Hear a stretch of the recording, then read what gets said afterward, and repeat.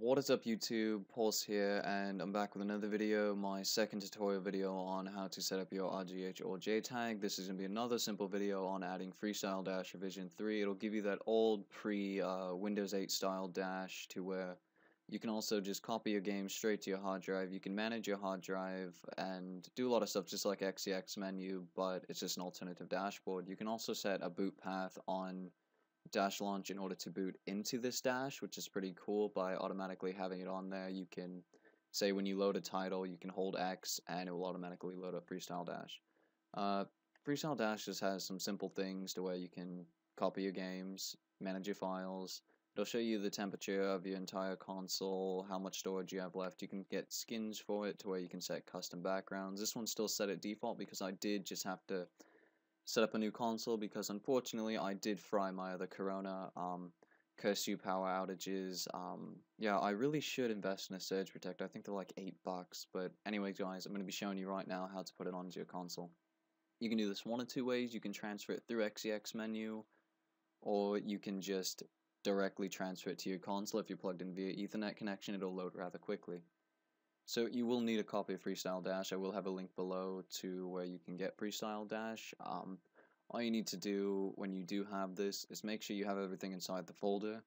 That's kind of important. But after you have that, all you need to do is drag it and put it up into the volume of your hard drive, depending on if it's in a emulated hard drive or if it's a USB. If it's a USB, it'll be dragged into the volume that you're in. If it's a hard drive, it'll say retail hard drive emulation or something. I don't remember, to be honest. But anyways, all you gotta do is drag it over. I already have it, so I'm not gonna do that. But guys, I know this is kind of a newbie video, but there are still people that are just getting RGHs or JTags for the very first time, and they do not know what to do, so they look for these videos for help. If you guys do have any questions or video suggestions, please let me know. I will be posting a lot more simple RGH tutorials on this channel because there will be people who need help. So guys, leave a like and a sub. I am on that road to 100,000, but this is only my second video on this channel, so I guarantee I only have like 1 or 2 subscribers. So if you guys do have any questions, feel free to let me know. Contact me at my website. My contact details are there. Or if you just want to fuck around on Xbox Live and record some funny shit, send me a message. One of my accounts I'm on right now, the gamer tag is IG space DM space pulse. That's going to be it for this video, guys. A really short video, about 2 minutes long.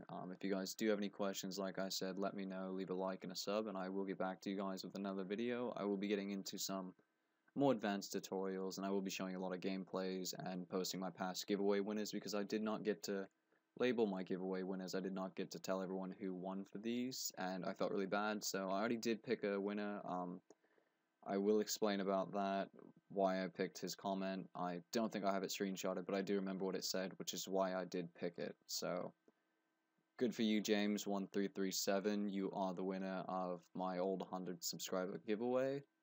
If you do have any idea how to reach me, please go to my either my website and contact me, or contact me in a message through here. I do know what your YouTube is, so if someone tries to impersonate you, I'll know. But yeah, your comment below, it said, I doubt he even looks at these comments, but whatever, it's worth a shot or something like that. And he said, I feel like I should win because the only game I can currently play right now that I'm good at is MW3, and I keep getting deranked every time, and I have to pay a modder each time to get my account fixed.